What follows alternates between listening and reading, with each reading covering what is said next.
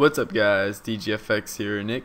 Today I'm coming at you with part 1 of a 3-part series.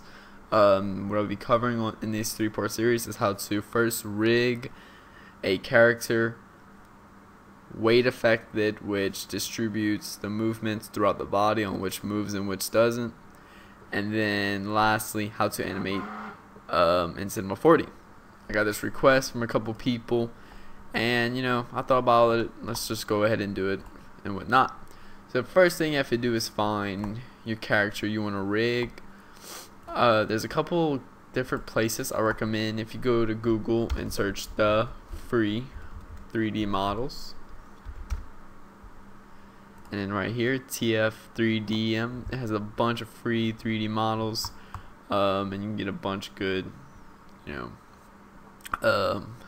deals, I guess whatever you want to call it. Just make sure when you search in, you download the Cinema 40 one, and I think OBGA works too. But anyway, also if you go to youtube.com, and then there's another one,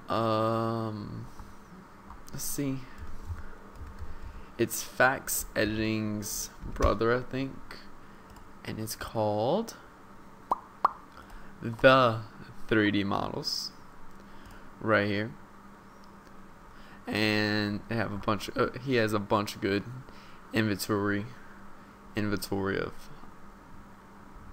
meshes and stuff like that. So after you find your mesh and everything, you want to download it to your computer. Let me go to my asset drive. Yep, I have a 500 GB drive dedicated just to holding all kinds of stuff: 3D models, sound effects, overlays, video copilot. I have the Action Essentials, designer sound effects, all that. Phase Fatal. I don't know if anybody remembers him. Just everything I need to edit with. So my 3D models, and then we're gonna find, I have a Call of Duty model pack characters.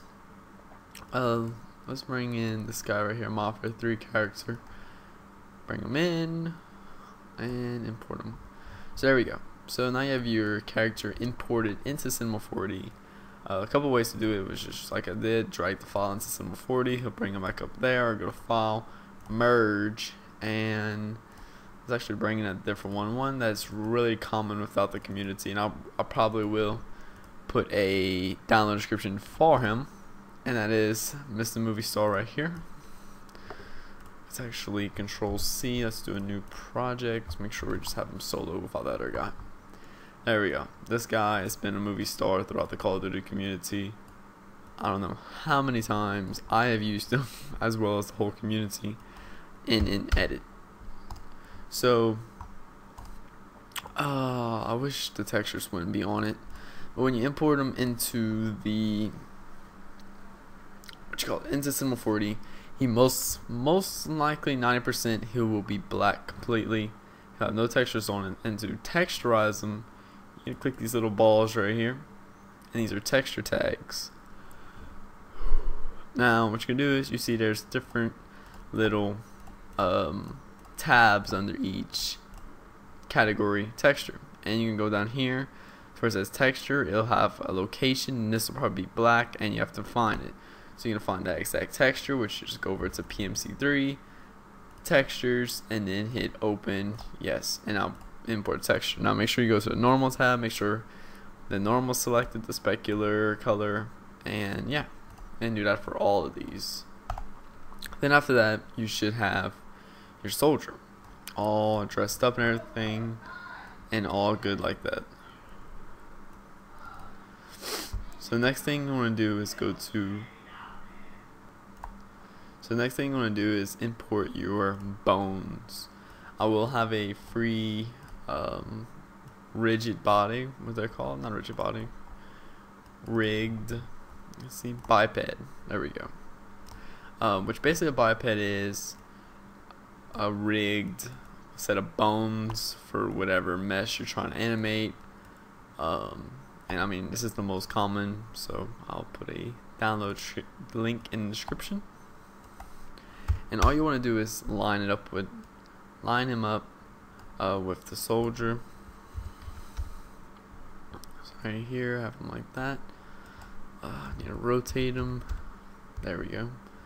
And also I need to scale him down. So what I'm gonna do is I'm gonna bring his pelvis and meet up with center of his pelvis, and when I scale it up, it should, since they're both the center of each other, I won't have to worry about too much problems. Let me look in about right there, I would say. Looks pretty good like that. Okay. And now what you want to do is scale it down. Alright, and now I want to look around. I want to make sure all the bones are in the right spot. I don't really want them all sticking out everywhere. If I need to scale them up or down a little bit more, I will, which I don't think I need to. I think I'm going to bring this whole thing up to where the bottom of his feet's up. Yeah, that's all it is, the feet. There we go.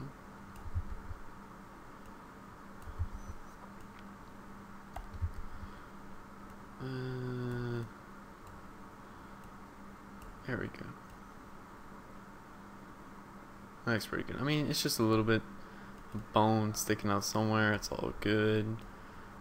All of your bones don't need to be in your body. It's no big deal. And as you see, luckily with this model, we're pretty close up, matching everything. As we're still gonna have to work with that forearm right there. So let me show you how to move those. So your biped should be consisted of tons of bones and everything. You have all these different, areas that we named already.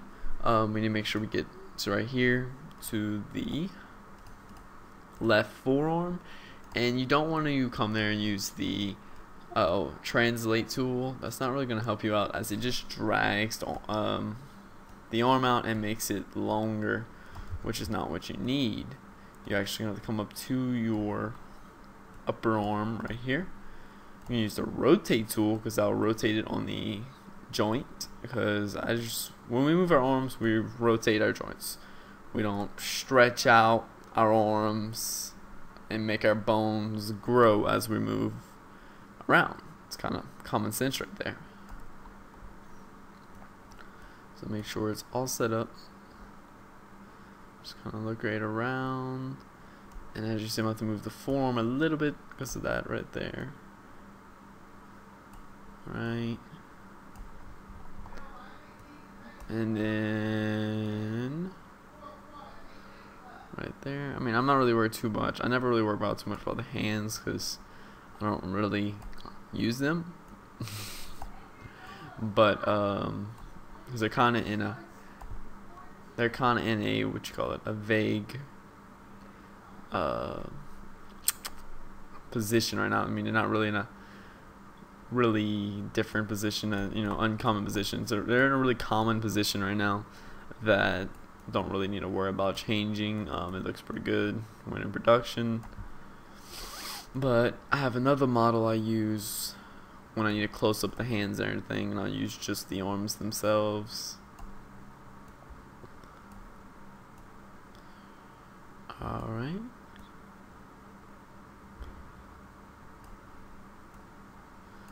Yeah, that's not good.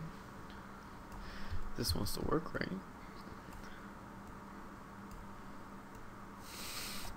Damn.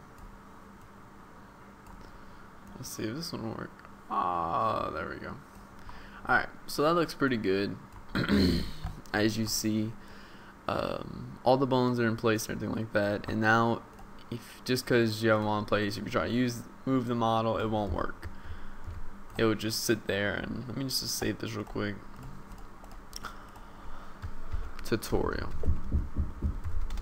Mesh.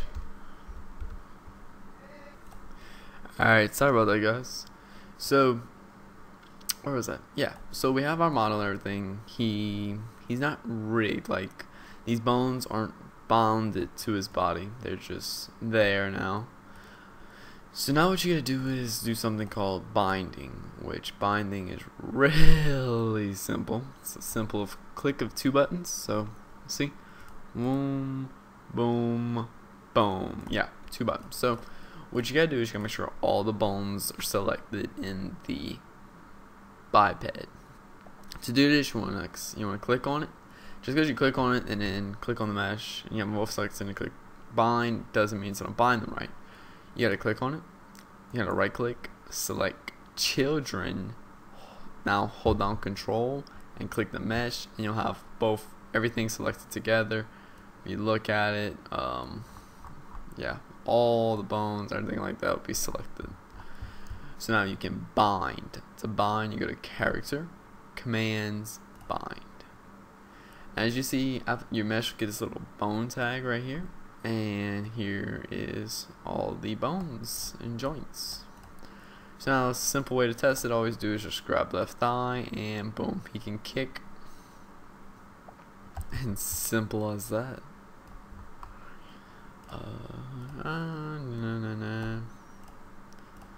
Now, this is pretty much it for tutorial 1. Hopefully I went in depth enough for you guys, so you can at least get this worked on. In one day, not tomorrow, but the next day, I'll have the weight effectors, which is actually something that is actually really critical, because so you have this body rigged and everything, but what happens when I move the left arm? His whole rib cage moves with it, and this ain't right. So I'm gonna show you guys how to fix it to where just his left arm is isolated, and you don't have to worry about his rib cage or other parts of his body moving when you move one thing. I think that kind of works too with the foot, like his leg, his shin right there starts to move with it. That's not right. But anyway, so I can Control Z enough so I can get his leg back down. There we go. Not too far back. Anyway, guys, this is it for part 1 of this tutorial. Today is Sunday the 15th. Next video will be uploaded Tuesday the 17th, and then lastly Thursday the 19th. I'll have all 3 parts, so expect those tutorials as well. My birthday is this weekend. Well, next weekend, Saturday the 21st. So thank you guys for all the happy early birthdays. Anyway guys, this is DGFX. Hope you have a nice day. Peace.